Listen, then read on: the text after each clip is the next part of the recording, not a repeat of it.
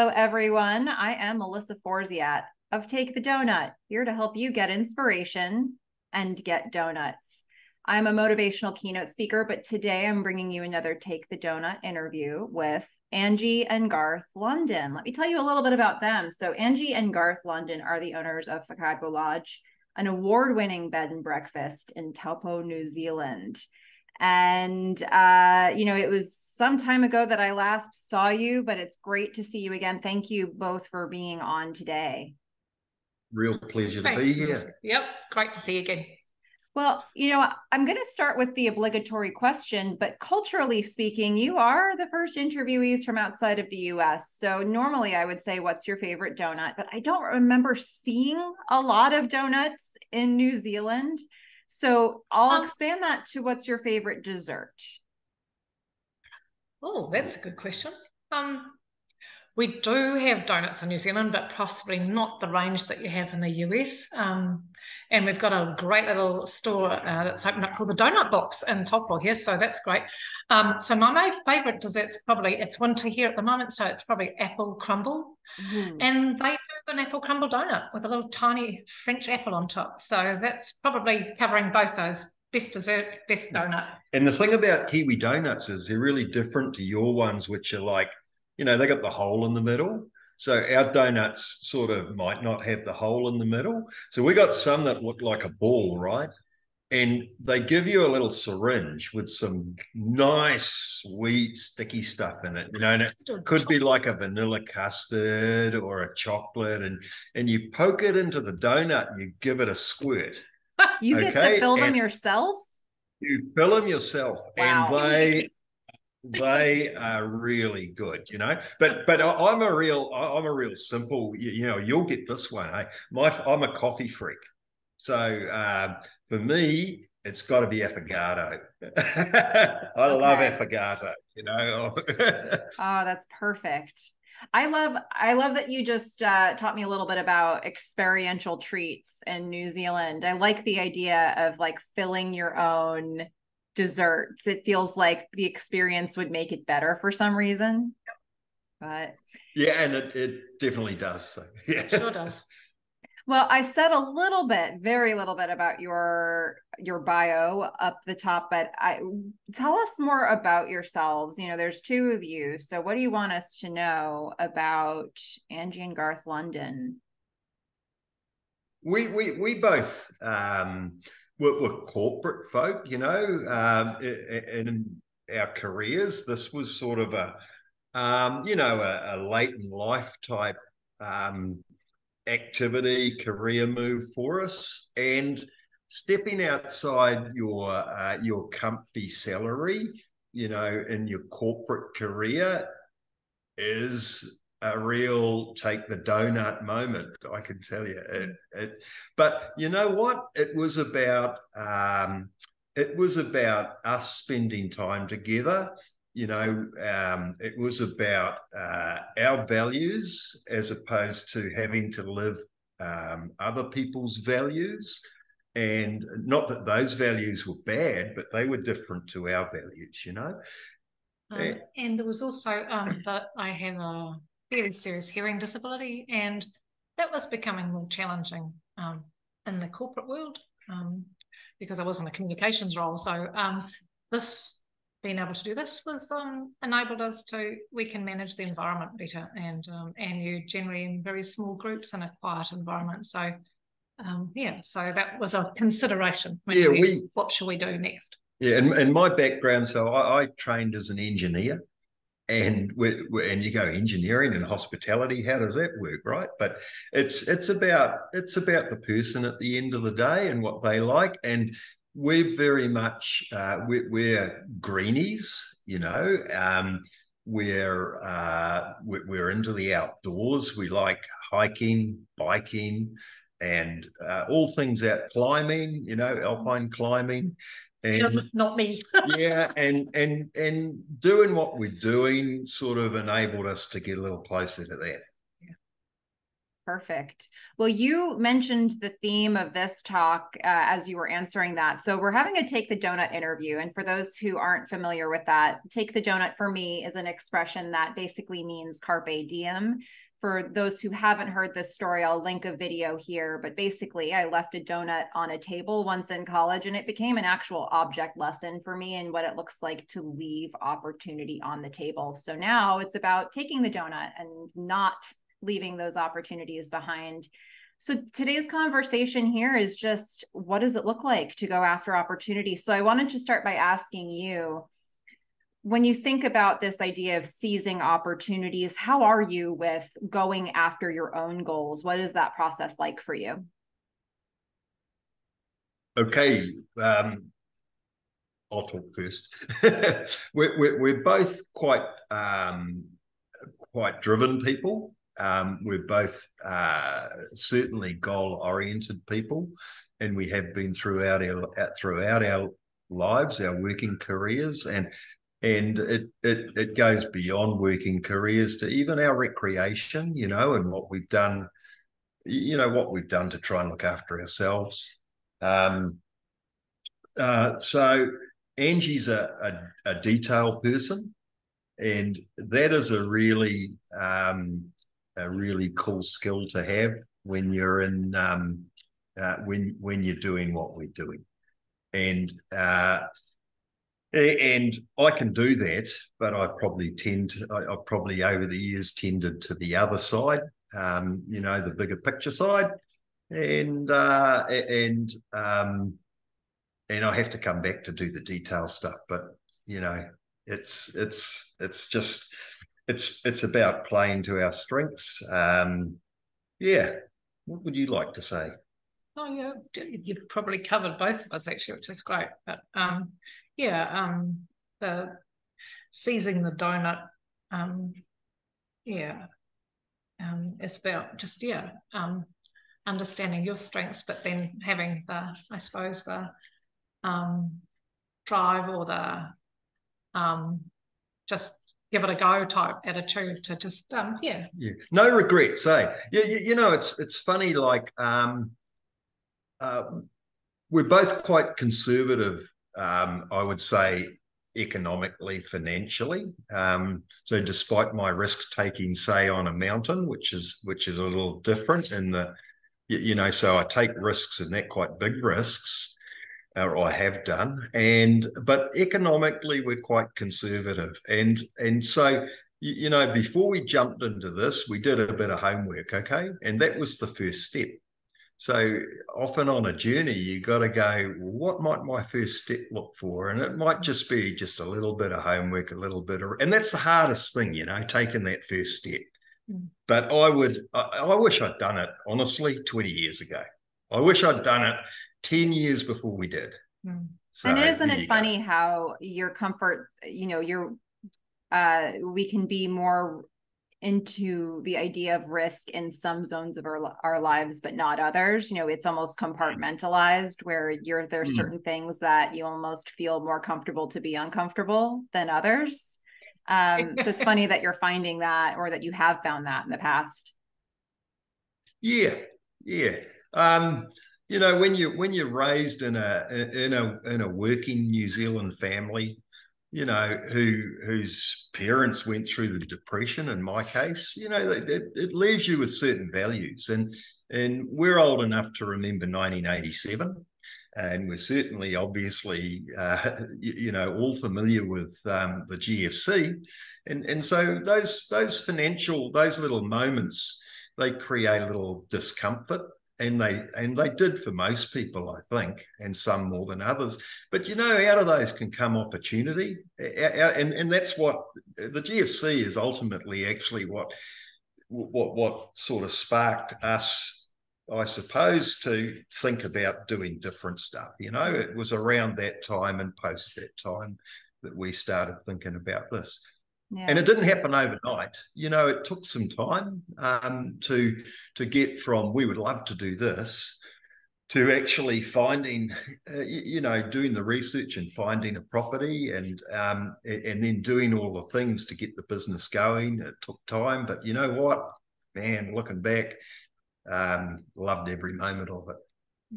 Well, as you say that, obviously you said taking the first step is the tough part, but then there are many, many steps along the way. So what keeps you motivated while you're going through the somewhat lengthy to-do list of a big goal?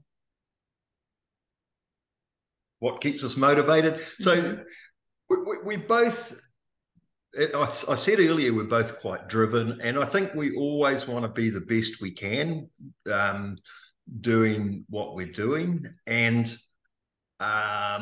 we get a lot of energy from people too. So we're both quite extrovert, although I'm slightly less when with my hearing loss.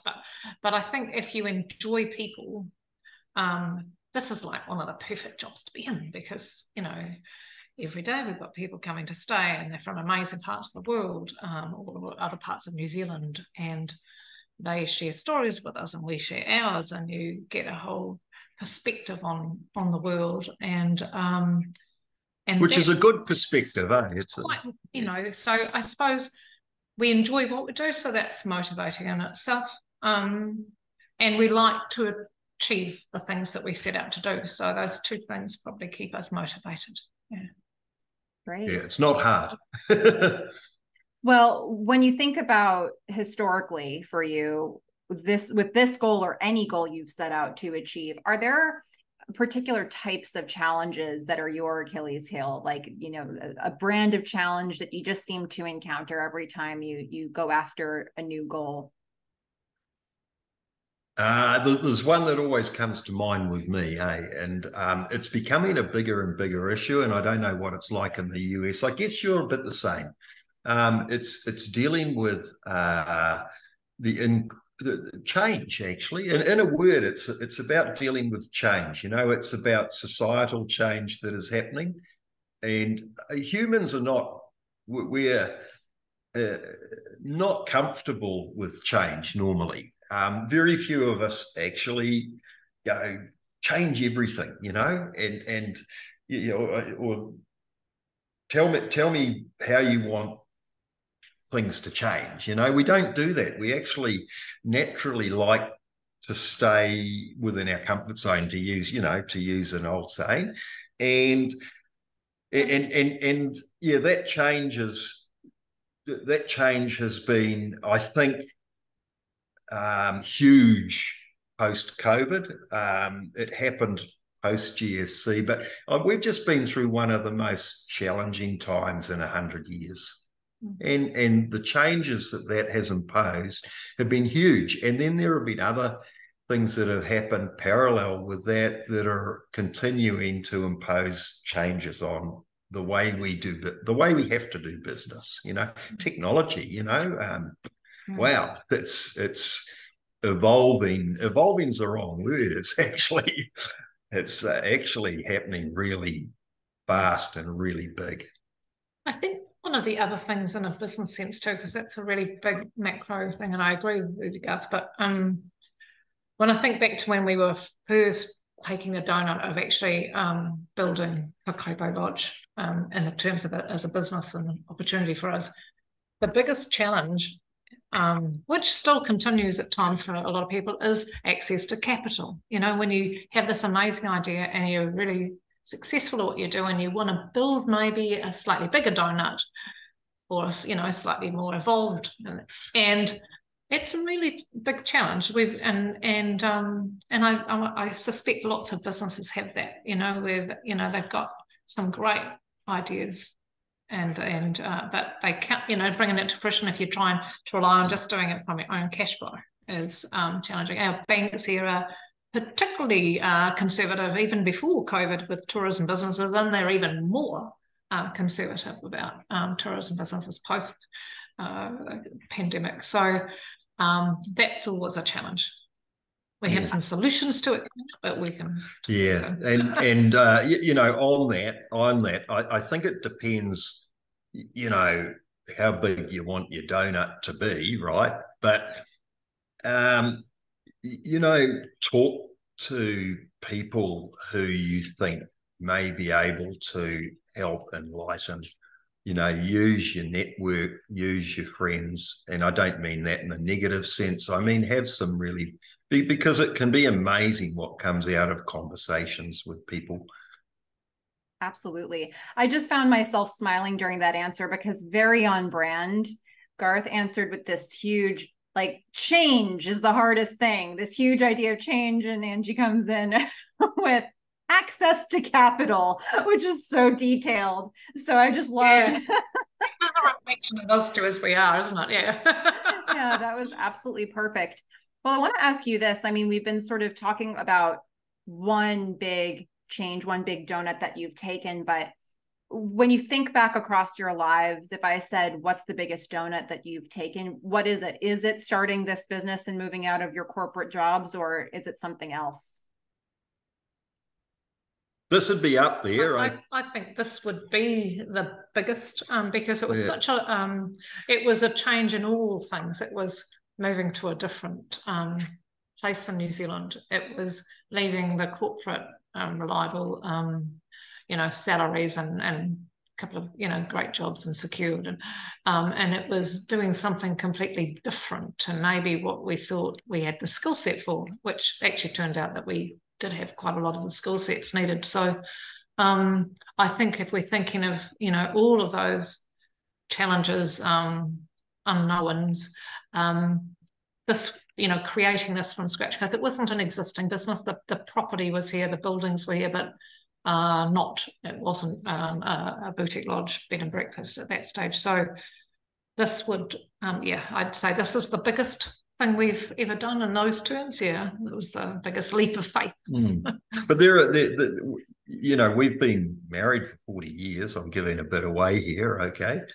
And we've had lots of donut moments in our lives, I mean, hang on, going back, maybe my biggest donut was actually saying, I want to marry Angie, and do you want to marry me? On the personal, and there have been lots of those personal ones, but then, along the career path, it could be, shall I take this promotion? It means moving 700 kilometers away from our family, and can I even do that job? Or can I even run a hospitality business in the tourism market?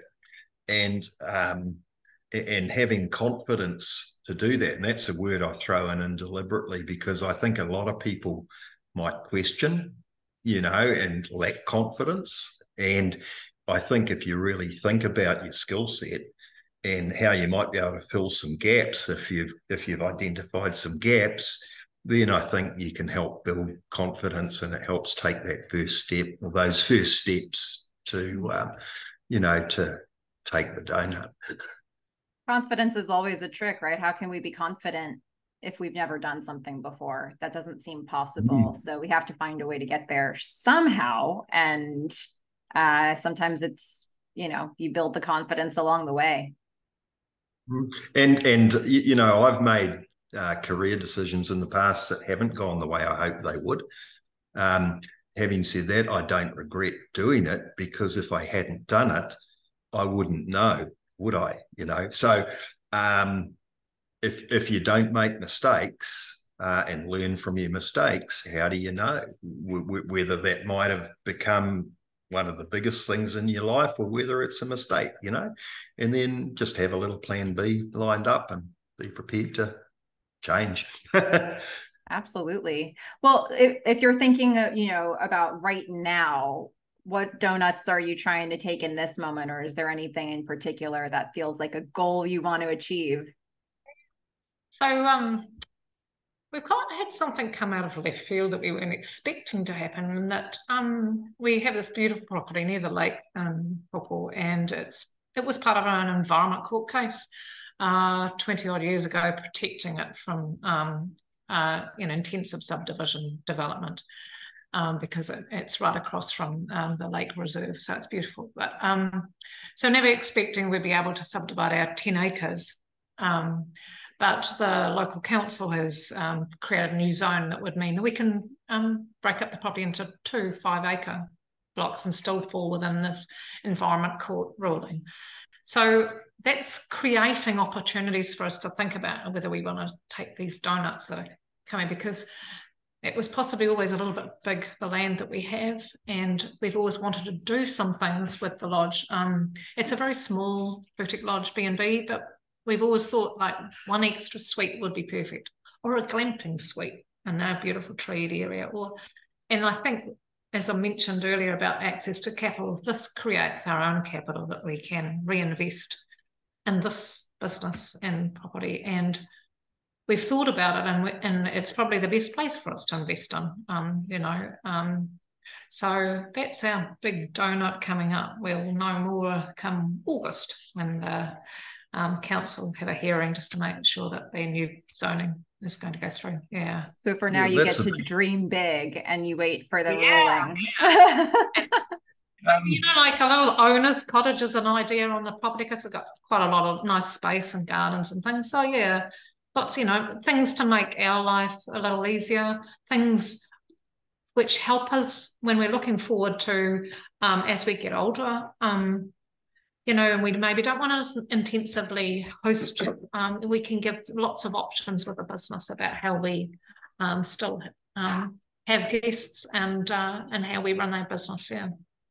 Yeah, so we run, the bit of land that Angie's talking about we run it as a farm. So we would be able to keep the high, the arboretum. Actually, we've got an arboretum here, and so it's got thousands of trees and different species of trees.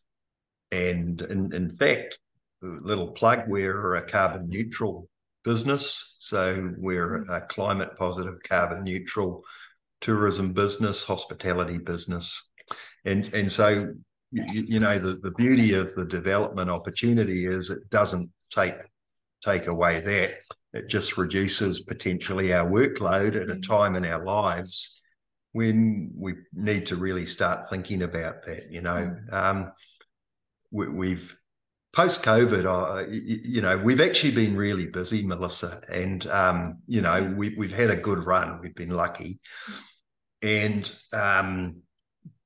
we sometimes get to the end of a period and we'll go, why does it seem so much harder now? And it does, and it's a lot of the things that we've talked about in this meeting, but also it's that we're 10 years older than we were when we started, and you do have to start thinking about, you've always got to be thinking a little bit ahead. A little bit ahead. Lifestyle will be as we go along. Yeah. Yeah. But absolutely. I don't want to stop doing it. We love doing it, it's the energy you get from people. So, yeah, you just have to think smart about where it's headed. Yeah. Absolutely. Yeah. Well, let's go to the sprinkle some encouragement section. There could be people who are listening to this interview who are trying to take a donut of their own, and they're not sure what to do about it. And what advice or what recommendations would you give to those people? No, first up, no regrets. Don't leave yourself in a situation where a few years down the track, you might be asking yourself, or imagining that you're asking yourself, wish I'd done that, woulda, shoulda, coulda, all of those things, But we've sort of already talked about it a little bit. It's like, do a little bit of homework, understand yourself as well. I think it's really important to understand yourself, and the homework will be a little bit on yourself and your strengths and weaknesses, and a little bit on the donut. Yeah, a little bit on the donut, and just work out how you can take that step. And taking that first step, the first step is always the hardest, but it's the first step of a journey, and we don't necessarily even understand where that journey might take us, but you can make it up as you go too. And it will change, and things will force it to change. So yeah, don't be scared. Try and lose the fear, and do it anyway. And give yourself do some stuff to give yourself some confidence, and do it anyway. That's what yeah. That's wonderful. Yeah. And the make it up as you go philosophy, I think, is so true, because there's never really a roadmap for anything we do. Yeah, a little bit of flexibility, I think. Because you won't know everything, especially if it's something that's outside of what you've always done, which I suppose is what that whole idea of, just grabbing something because it's an opportunity. So you're not going to have all the answers at once. And one thing we did that I think was really good is we realised we were pretty confident in lots of things about our strengths to bring to this opportunity here, but we didn't have any experience in tourism. So we aligned ourselves for our website development for both businesses with a very, very good tourism marketing company in New Zealand called Tomahawk. And they have an American director, actually, but she lives in New Zealand, and Gina. And Janine Palladini. Yeah. And shout out to Gina. She was so helpful in because we'd done all this business planning, and she said, so where are you guys in this business plan? And we were like, oh, no one's going to come to see us here, so it's all about the building and the lake. And she said, oh, no, it's a bed and breakfast that's hosted. It's about you guys, so you need to be in the plan. So there was lots of good advice that we got from people who did know about that particular donut, which was tourism that we didn't know about. So that would be a little sprinkle to suggest is that, find maybe some people that do know about. Can fill the holes. Yeah. Can fill the hole in the donut. Perfect. We use the pun as much as we can around here. That's it. So tell us where we can find you, for those who are interested to maybe stay at your lodge or see any of the other things that you're working on. I'll put links in the description, but where can we find you? We're online, okay? Yep, so we're online in lots of places. So what you did? So our website, which you'll put the link up for, because no one will figure out how to spell this, but it's called Whakaipo Lodge, and in Maori, the th is a WH, okay? So Whakaipo, okay? Lodge.co.nz. It's always .co.nz in New Zealand, pretty much. Yeah. If you've been around for a while, anyway. But we've got a Facebook presence, we've got an Instagram presence, and we've got quite a few followers. So just hunt us out. Look for Garth and Angie in Taupo. It'll come up. If you Google Garth and Angie Taupo New Zealand, it'll come up. Oh, wow. That's fantastic. And I'm so glad we got a chance to get a little bit of that New Zealand culture in here, because the WH sounding like a F is one of my favorite things about the Maori language. And it really trips a lot of people up, but it's so easy. Yeah. You just need to know the rule. It's great. Absolutely. Well, everybody, make sure that you check out all of those resources. Like I said, we put those links in the description for you to check those out and find Garth and Angie and Taupo. And if you liked this video, be sure to like and subscribe, because we're going to have a lot of great interviews coming up with others who are taking the donut as well. But Angie and Garth, thank you so much for taking the time to have this conversation. Thank you. Thank you for having us, Melissa. We really enjoyed it. A lot of fun. All right. Okay, everybody, you know what to do. Get inspiration, get donuts. Bye.